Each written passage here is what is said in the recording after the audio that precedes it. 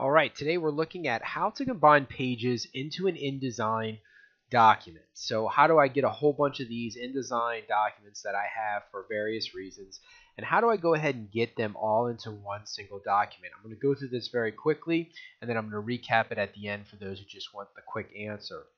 Now, obviously, before I go on, there is important to note that there is a book panel. So if you're a brand new user and you're trying to take a bunch of InDesign documents and make a PDF or something like that, you can combine using this book feature and export to PDF. So you're going to want to look up a video about using the book panel. But there's a lot of reasons, and I have them all the time, where I need to just combine a bunch of InDesign documents. And there's no quick way to do it. Well, it is actually a quick way, but it's just not a shortcut. They do sell scripts and people will try to get you to buy stuff, but it really takes just a moment to put about 100 pages together, so it's really not worth spending money on it.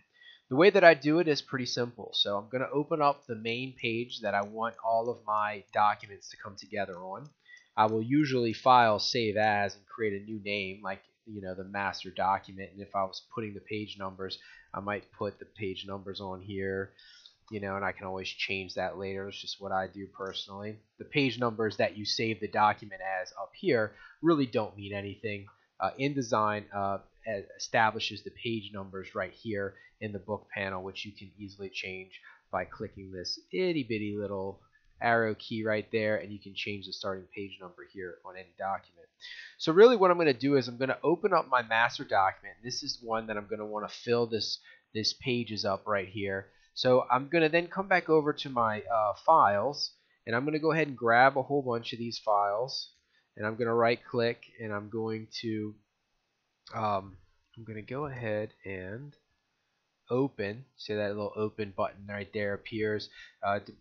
Depending on what you're using, I would just highlight, open them all up at once, let InDesign open them, and if you have them in order, this will be the fastest way to go. So if you open them in the order you want to put them together, it makes it a lot easier. So I'm going to go ahead and begin over here. I see this page in the Pages panel. It's highlighted already. Both pages are here by default. If I right click, I'm going to click Move Pages. And I would say, well, where do you want to move these pages? Well, I want to move them to my master page list that I just made, 140 to 170. And it's naturally going to put it at the end. So after the last page. So I say, okay. I click on the next page, I come over here, it's already highlighted, I right click, move page, I down click here, I go back to that same file that I want to put them to, and I hit OK. And that's basically what you do, and you just keep on doing that, and actually once you get a little rhythm going, you can do that pretty quickly, and you don't really have to think about it much at all. Obviously, you can come into situations where if you don't have all your files opened in order, it can be confusing. Also, too, like for example, like this. Let's say I have a 4-page document here. I will have to hold down Shift and highlight the rest of this, and then if I come here to move pages, it's going to move all 4 of these pages into this document, my master document, and I'm going to hit OK, and it's just going to keep moving them down. Now, basically, when I finish moving them all in there, they have been renumbered. So if you actually numbered your pages correctly, the pages will have shifted to be the correct page. At least see right here is coming after page 163. So this page is now going to be called 164. So just kind of keep that in mind when you're combining documents together. So now I have my documents here combined, but something that occurs when you do this is it does create these section breaks, which can be really annoying. So the page numbers are not actually in line. Well, this could actually be helpful if you weren't actually adding all of your pages together at one time together, and you weren't putting them in order. You can now order your pages by just grabbing them, moving them around until you get all your pages in the correct order. You can just simply drag and drop these pages kind of where you want them to be.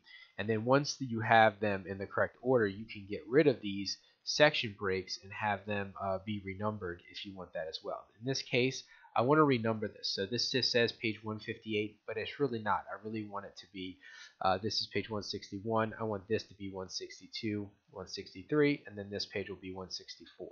So the way to do that is just to get rid of this little arrow up here at the top. So if I hover over that little arrow on top of that page, I'm just going to hit delete section. And it's just going to go ahead and renumber all of those pages for me. And then you got to get right on that arrow. Sometimes you gotta be really specific about it, not delete all these sections. And all my pages are now together in one document. I can jump to them. I can resave these now, and I don't need all these other documents that I do have open. So I can go ahead and save that. And as you can see, the page numbers have renumbered to be correct. All right, thank you so much.